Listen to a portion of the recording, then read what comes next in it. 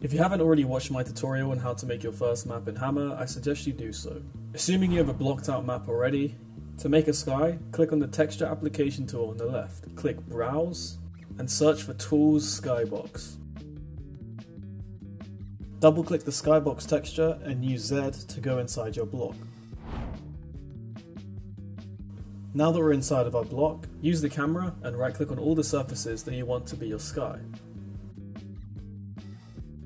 Now we need to set the look of our sky. You can find a whole list of official skies with a link in the description for each game. The Half-Life 2 sky should work with all games, but I'd highly recommend just using your game. I'm using Counter-Strike Source, so I'm going to be going to the Counter-Strike Source section. I'm going to select this Militia HDR sky and copy the sky name. Go back to Hammer and click Map at the top. Click Map Properties and paste your skybox into the skybox texture section. Now with the Entity tool, place an entity. Do Alt plus Enter and search for light_environment. Hit Enter twice or click the Apply button. This entity is used to imitate realistic light from the sun and sky. The Pitch Your Roll property is used to show the rotation of the sunlight. So this is like the angle of the sun. The Pitch property is the downward pitch of the sunlight. So for example, if I did a pitch of -90, the light would point straight down.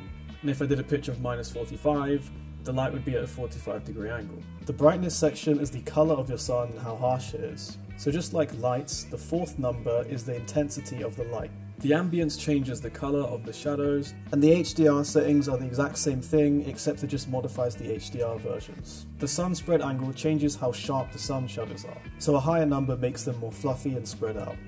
On the same website I spoke about before, you can see what Valve used for each map that used these same skies. So we can copy these properties to make our lighting match better with our sky, or you can just mess around and do it yourself. For this example, I'm just going to copy exactly what Valve did for the Militia map. So as you can see, I'm copying each section, such as brightness, ambience, and pitch, into the relevant sections of my entity.